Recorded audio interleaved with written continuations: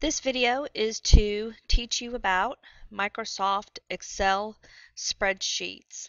An Excel spreadsheet is software that can help you manage numbers, organize data, and do calculations. On our student computers, to access an Excel spreadsheet, we'll do 2 clicks on Student, 2 clicks on Microsoft Office, and then we're going to do 2 clicks to Microsoft Office Excel.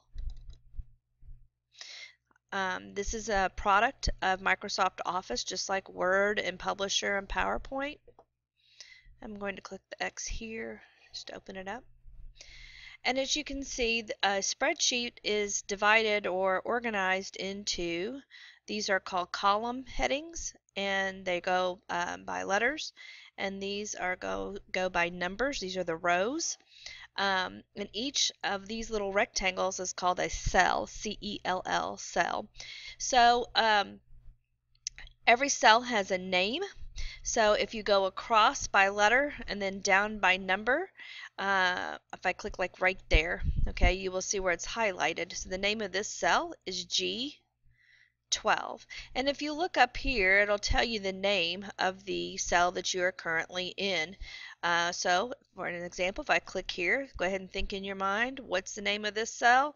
If you think it is K4, you're correct. If I click down here, D27 is the name of this cell. So I already know, what are you thinking? How far do the letters go and how far down do the rows go? Well, they actually will go quite far, and it will go quite far over. Once you hit O, if you use your right arrow to go over, you will see it goes into double letters, and then it'll even go into from AA to AB to AC, it'll go to BA, BB, BC, and then CA, CB, CC. So spreadsheets can be quite large and are designed to handle lots and lots of data. If you look down here too, you have different tabs, and you can add additional tabs, and you can change the names of these tabs, but they will allow you to open up different spreadsheets if you want to keep your data kind of separated, but you want to keep it within one file. Okay, so let's take a look at, if you notice, your toolbars look somewhat similar to Microsoft Office Word, where it allows you to change font and size and bold and underline, allows you to change your font colors or highlight, some very similar options to Microsoft Office Word. Okay, so yeah, of course you can type in words right here. So if I wanted to, let's just take Farmer Brown, okay? And Farmer Brown has, he grows all sorts of things for his crops, and he wants to keep track of his data of how much he grows per month or something like that. Okay, so we're going to title it, we're just going to put our title up here, Farmer Brown and his crops. Alright, now you notice it goes past where the cell ends, and that's okay. You can select it just like you do in a Word document, and you can change the font and the size, and I'll just change it to this as an example, and I'm going to change the size, and I'll make it a little bit bigger, not that big, and there's my undo friend, just like in Word, and that's still, I'm going to go a little smaller than that. And as you can tell, the part of it is cut off, and that's okay. If I go here to that bottom part of number 1, I can drag it down. I can drag that line down, and it'll increase the height. This is called the cell height. I can also change the width of my columns by dragging that over. Do you see how that works? And so I can do these for any rows that I want or any columns that I want. Alright, I can make these a little bit bigger. Alright, and I can even go into, if I wanted to format several cells to be the same width, I can select those columns and click Format, the cells, and then change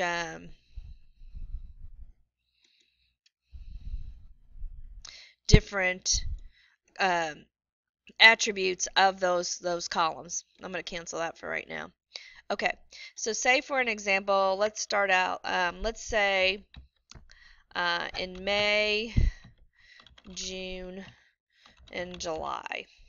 And let's say he grows tomatoes, corn, and broccoli. Now, did you just say, ooh, gross broccoli? Broccoli's good for you. Okay, so let's say in May for tomatoes, let's say he grew 50. So you can put numbers in, and as you'll see, it is right aligning the numbers. Okay, so it will do that. For text, it will left align text letters, and for numbers, it's going to right align. So for corn, let's put in here, let's put in some odd looking numbers. Here we go. And I'm just, obviously making stuff up. All right. And for broccoli.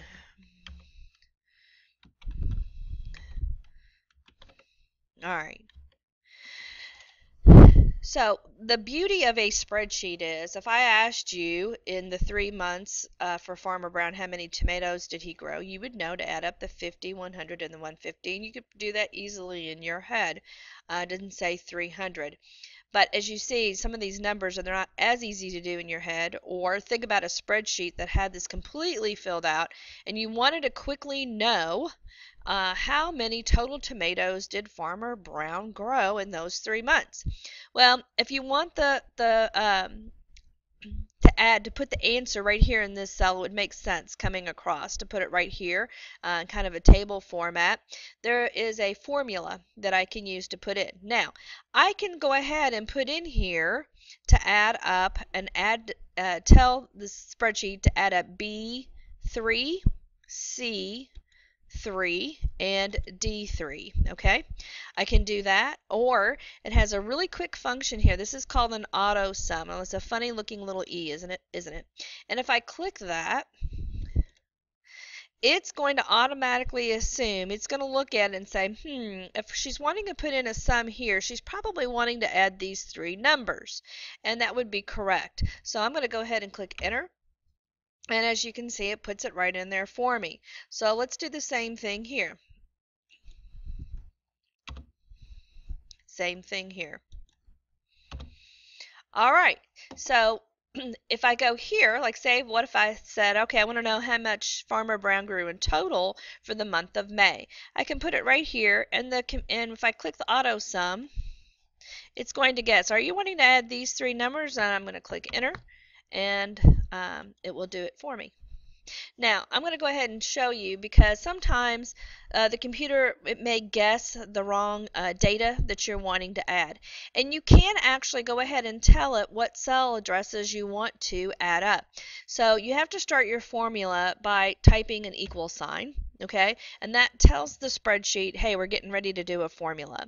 So I'm going to do equals, and I'm going to do C3, and then a plus sign, and C4, and a plus sign, and C5, and hit enter, and it will add it up for me. And as you can see, when you're on that cell, it'll tell you right here in this line what exactly is going on, what's being added, so you can see what's involved in that number.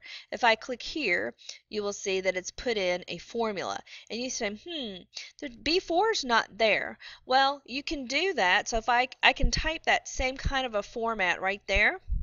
And if I make it look, I have to make it look exactly the same. So I'm going to do equals and sum, equals, sum, and then an open parentheses, and it gives me a hint.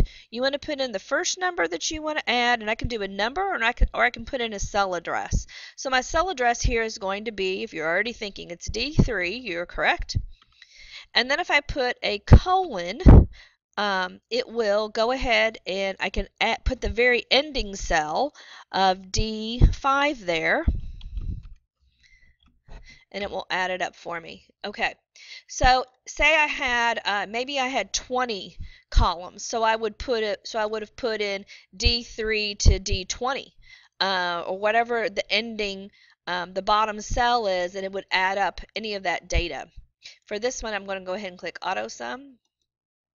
And it could have done either way for this one. It could have said, oh, is she going to try to add up all of these, or is she going to add across to all of these?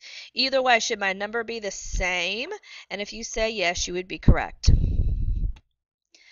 All right, so hopefully you can see part of the beauty of a spreadsheet is that it can add up quite a few numbers for you very quickly with the snap of a finger. The other really nice thing about a spreadsheet is that, say for an example, Farmer Brown realizes that he put in a number wrong in May for broccoli, that he was wrong, that wasn't 233. Maybe he messed up on the numbers, and maybe it was really 433. So if you go and you change it, watch what happens when I type enter. You'll watch there and you'll watch there. Let's see if those numbers will change. And they did automatically, just like that. So that formula will stay the same in there, and it will continue adding what's ever in these cells, no matter how many changes you make to it. It will automatically recalculate it for you, which is really nice. Okay, so we talked to you about the sum formula or function. I also want to talk to you about another function that's very handy that you may want to use from time to time, and that's an average function. Let's see, I'm going to put right here, I'm going to put a title for total. And over here, maybe you want to calculate an average. We do that a lot with numbers, right? When we want to know what is the average, like if Farmer Brown wanted to say on average over those 3 months, how many tomatoes on average did he grow? There is a formula in there for average. To do that, there is a part right here. You may have noticed this already. Obviously, that looks very different from a Word document. This is called the function. If you click right there, it is going to pop up a box of choices. All right. So you may already see on here average. So I'm going to click average, and I'm going to click OK. And it's asking me, well, which ones do you want to? I'm going to move this over so I can see. Where do you want to start? What is exactly, are you trying to average? So I want to average just these three, which is B3, C3, and D3. So I'm going to change this because it guessed that I wanted to include E3 in there, and I don't want to. That won't be a valid number because that's a total. That's not a monthly number. So I'm going to change that to D. And it's telling me over here, this is what are in those cells. Is that what you're wanting to average? And it's going to return an answer for that function. So I'm going to click OK, and it's telling me already it's going to be 100. And if that looks right to you, and you say, yeah, that's exactly what I'm looking for, I'm going to click OK. And you'll see that it's put it in there. And there's the formula right there, equals the average in the cells that it averaged. Here's another beauty of using a spreadsheet. Just like in the Word document you can copy and paste, you can also copy and paste in a spreadsheet. So instead of having to go into each one and changing the function, the cell addresses in the function, I can say I want you to copy that and copy it down into these cells. So I'm going to right click, copy.